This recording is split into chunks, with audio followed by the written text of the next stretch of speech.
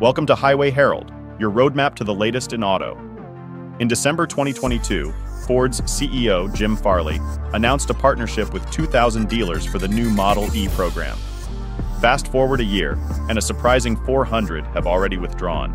This suggests that EVs, particularly the Mach-E and F-150 Lightning models, are losing their appeal. Let's delve into the 6 startling reasons why Ford dealers are steering clear of selling EVs.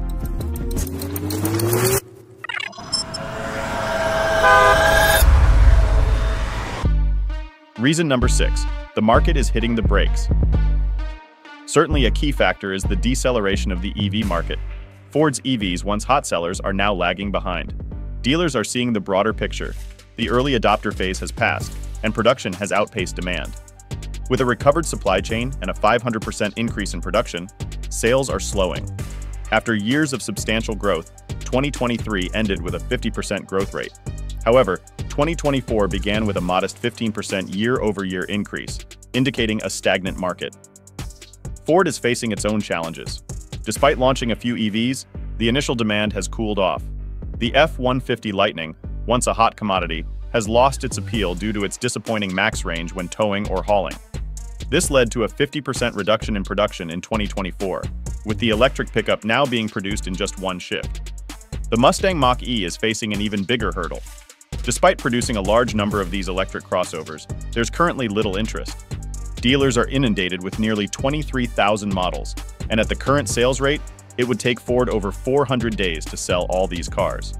According to Car Edge data, the market day supply for the Mach-E skyrocketed to a staggering 404 days in March. Reason number 5. The Model E program comes with a hefty price tag.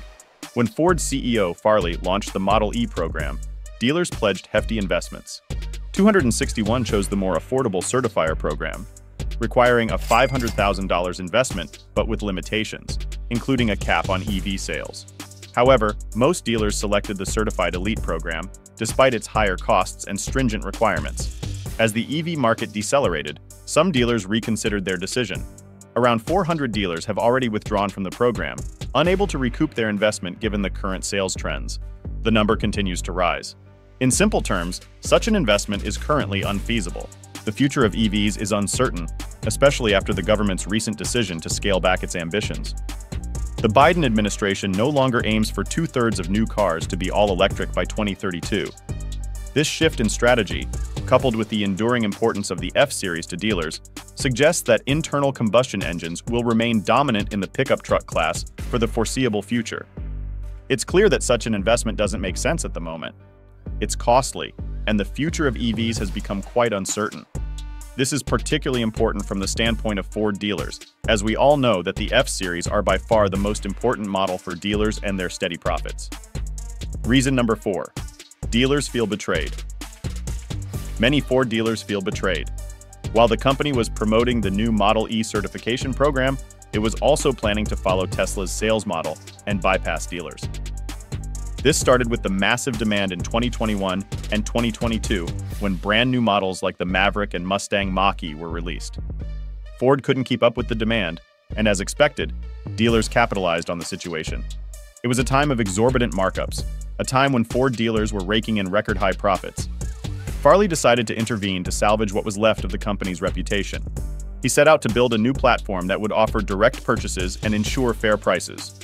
Ford launched a new online platform where buyers can configure their Mach-E, choose financing programs, and more. Even though dealers still have the final say, they are well aware that Ford will soon build distribution centers in big cities and streamline the purchase process, marginalizing dealers. This brings us back to the Model E program and its hefty investment requirements. In simple terms, there seems to be a lack of trust between dealers and the company, so dealers prefer to stick with internal combustion engines and ensure a sustainable business model. Before we delve deeper, we'd appreciate it if you could subscribe to Highway Herald. Your support fuels our passion to create more content like this. Now let's explore reason number 3. North Carolina dealers view new program as intrusion. The Model E certification program is not only demanding but also perceived as intrusive by some. It's no wonder that dealers have taken action against it. Dealers from North Carolina serve as a prime example, with 46 of them filing a petition against the certification program. Their dissatisfaction isn't solely about the financial aspect. They feel the new program is overbearing and represents a significant intrusion into their daily operations. What North Carolina dealers find most perplexing is the requirement to invest heavily just to continue selling vehicles they're already authorized to sell. As stated in their petition, through the EV program, Ford seeks to coerce dealers into expending huge sums of money unnecessarily in order to continue selling vehicles they are already authorized to sell. Ford's EV program will serve to reduce the number of Ford dealers in North Carolina and further restrict consumer access to electric vehicles, particularly those citizens residing in parts of North Carolina outside of the largest cities. Reason number 2. Turbulence in Illinois. While most dealers initially opted for the Model E certified program, it wasn't without resistance. The program has sparked criticism and even legal battles, leading to serious trust issues between the company and dealers. Dealers were concerned about the costs of the new infrastructure, and the limitations of the lower-tier version of the program were a significant factor in Ford's decision to change some requirements. The situation escalated in Illinois, where the state's Motor Vehicle Board concluded that Ford violated the law by requiring dealers to make substantial investments just to sell electric cars. Concerns range from training costs to the installation of Level 2 chargers. The board argued that no dealer had ever encountered issues charging electric vehicles with the current infrastructure, whether for customer delivery or test drives. Therefore, many of these infrastructural investments are deemed unnecessary. Ford indirectly acknowledged this with recent changes to the Model E program. The new requirements reduced the number of required Level 2 chargers from 5 to 2, and the addition of a new Level 3 charger has been deferred to 2026. Furthermore, Ford cut the dealer training cost in half for this year. Reason number 1, Ford puts brakes on EVs. Finally, it's about the company's overall EV strategy. Until recently, Ford was aggressively pushing EVs, aiming to align with the government's strategy of massive electrification. However, it soon became apparent that such an approach is unsustainable for several reasons. Primarily, legacy automakers, including Ford, struggle with the rapid pace of electrification because they haven't yet figured out how to profit from EVs. Dealers clearly see this shift in strategy, indicating that they shouldn't be investing heavily at a time when Ford is pulling back on EV investments to conserve capital. The production of the F-150 Lightning has been halved, but that's just the tip of the iceberg. Ford has decided to postpone most of its EV investments for this year, worth around $12 billion. The rush for rapid electrification is off, and the company now plans a more measured strategy with internal combustion engine, ICE cars remaining a primary focus, but with increased attention to hybrids, which are currently growing at a much faster pace than electric cars.